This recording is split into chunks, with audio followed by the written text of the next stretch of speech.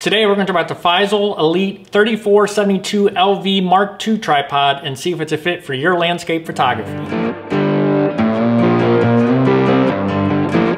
There's a couple choices when it comes to the Feisol Elite series of tripods of which you can choose from. You can choose a model that's in the 3-leg sections or 4-leg sections, or with or without the center column, which is a leveling center column, which we'll dive into in a couple minutes. This particular tripod is the Feisol 3472LV, which means it is the 4-leg tripod with the center column with the leveling feature in it. So we're going to take a peek at this. We'll dive a little bit more into its specs, why I chose this tripod initially, and what my initial thoughts are on it as I've used it over time. So the Feisol 3472 tripod is a carbon fiber tripod. This particular one has 4 leg sections to it, can reach a maximum height of around 71 inches, a minimum height of around 3.6 inches, though you have to remove the center column to get to that. The tripod itself weighs in at 4.6 pounds, has a load capacity of 66 pounds, and can reach a folded length of 22.4 inches, and it uses twist locks for its leg mechanisms like that. I think twist locks are super handy. One of my favorite things about twist locks is I can grab all 3 at once, make one twist, and get full extension. If I think I'm placed where I just want 2 of them out, I can take the upper 2 and get that out. So I think twist locks are awesome. I think it's super fast to put a tripod up that way. And these days I prefer all my tripods to have twist locks, so I think that's a great feature. Now, in addition, this tripod I do have with the center column. So it's got a little dial here, raise, lower, handy for your micro adjustments in height. Once you get things set up, the center column can be handy for that. A little bit of trade-off to its stability, not significant, but there is some trade-off. We'll dive into the benefits of a center column versus not a center column in future video. And this also has a leveling column. So if you get all set up and you're just a touch off level, you can undo this little button down here and you can get some micro adjustments to change your angle. So if you get your tripod nice and stable, you can make small micro adjustments with that and get yourself on a stable platform. So that's sort of what the leveling center column brings with it.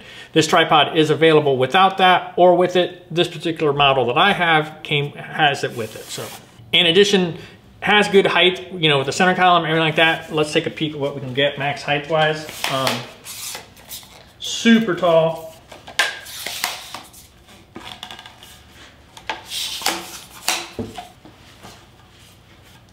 So this does have a ball head on it, but its platform is like right about here. So already it's probably an inch or 2 taller than most other tripods that I've used. And then if you crank in the center column aspect,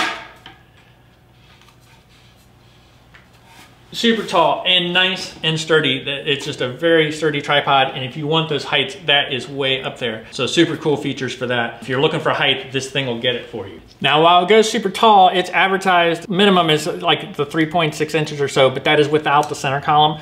So if you want to get that, you would need to use this without the center column. So there's some trade-off as to what you want to do with that. You could do it in the field or anything like that, but so while it can get low, that's assumed with no center column. With the center column, obviously this starts to get in the way, you know, not letting you get quite as low with it.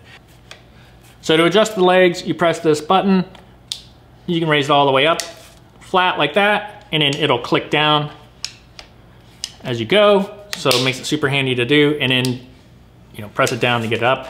And the legs do go all the way up, which can be handy to get it, shrink it down in size like that. And don't forget that it's got the level at the top, just if you need to level things off. And this tripod has a little rubber feet on the bases of them. But anyways, those are some of the features I think make it a great landscape photography tripod and one worth considering. So I chose this tripod initially for a lot of studio work. I also do studio work outside of landscape photography, and my initial purchase of this was predominantly for studio work. However, I do use it for landscape photography, and it doubled for that because it is a very sturdy tripod. So the benefits it brings to the landscape photography side of the world is it's very sturdy, nice thick diameter tripod legs, gets plenty high, center column, you know, gets you those micro adjustments, things like that. For as sturdy as a tripod it is, its weight is not bad. Like I said, it comes in around 4.6 pounds, a little on the heavy side, but the trade-off, that's sort of the trade-off to get this stability this has. This is a tripod that if it was windy or anything like that, where super heavy camera for some reason, really for me, most of landscape photography would be is bad weather, windy weather, things that are gonna cause stability problems. This tripod is a tank. Stability wise, like I said, but you're not paying too much for it in weight at 4.6 pounds. Not the lightest tripod out there, but the stability you get, pretty awesome. So those are some of the reasons why I chose this tripod. So I don't really use this anymore for most of my day-to-day landscape photography, but predominantly that's due to the weight and size of it, which really became more of an issue when I started the YouTube channel, because I need to carry more gear out in the field. I became suddenly more weight conscious. So because of that, I don't use this quite as much anymore because it is a little on the heavy side. It's a little bulkier and things like that. So this is not really my day-to-day anymore. However, if I was going to a seascape, or I knew I was going into some really terrible weather where the wind was going to be there and I needed to get my shots, this would still be the tripod I take just due to the stability it comes with. Super awesome in that regards. And when you're not having to hike in long distances with it, or you're like me trying to carry 2 tripods into the field, this is good because for the height, the stability, to come in at 4.6 pounds, probably around 5.6 with the ball head on top, it's a great tripod, super stable. You saw how high it gets. If you like to shoot from high angles like that, excellent tripod for that. So I think this is an awesome tripod, super durable, no problems with it from that standpoint. One of the big reasons in my decision making was I just needed to lighten my load a bit, which is why I switched to using a different tripod.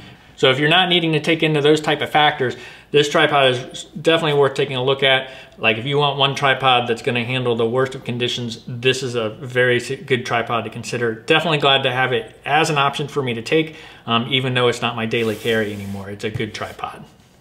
So if you like this video, please hit the like button. And if you wanna see future landscape photography content from me, including gear reviews, behind the scenes looks, and general thoughts on landscape photography, please hit that subscribe button so you don't miss any future content from me. And thanks for watching.